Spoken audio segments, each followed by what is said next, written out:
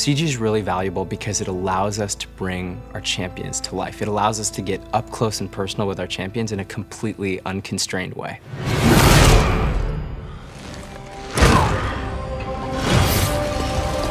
We know that each champion has very iconic, distinctive moves that our players recognize. So we're constantly trying to be as authentic as possible and as close to the game as we can be. We're going to try to hit that. One of the difficult things is, as artists, we can't take what happens in the game and interpret it completely literally. Garen's a perfect example. If Garen was just spinning around the CG the whole time, we would have what feels like a cartoon. We saw the cut of the Garen scene and it didn't have the spin.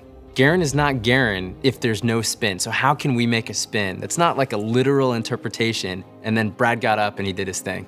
And I stood up and I was like, it could look like this. And I whipped around, kicked the chair into the wall, kicked his wall. And the whole time he's just screaming, yes, yes, yes. And that was it. That was like the birth of it. And so I sat down and I started gesture drawing over the actual animation itself.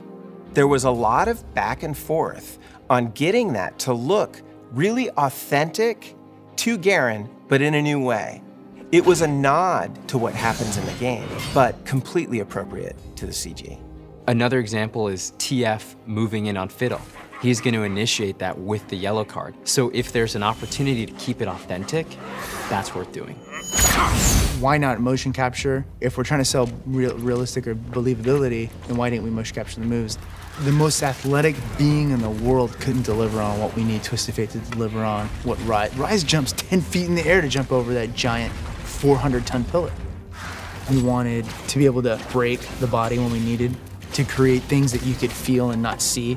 For instance, if you were to pause it, his back is broken. I mean, it's completely broken and he's off balance.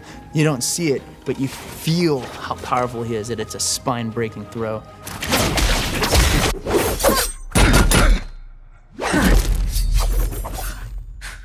Personality is incredibly important when we're creating these champions. Annie's cool because she's like this two-sided kind of character. She's very cute and adorable, kind of innocent looking on the outside, but then you know she's got this demonic kind of twisted inside. We decided we definitely needed to shoot video reference and kind of get some ideas going.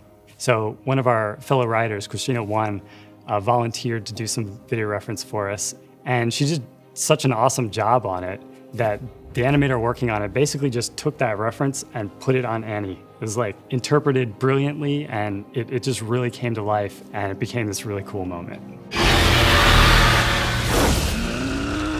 And we put so many fine details into the CG that no matter how many times you watch it, you're going to notice something new every time.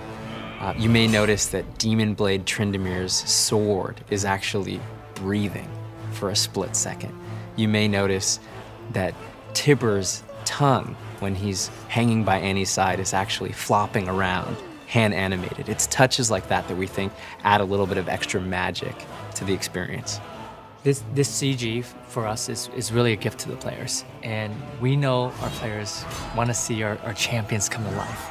One of the things we're really committed to is expanding on the characters, places, and the story of our world. And right now, we feel like we're just scratching the surface.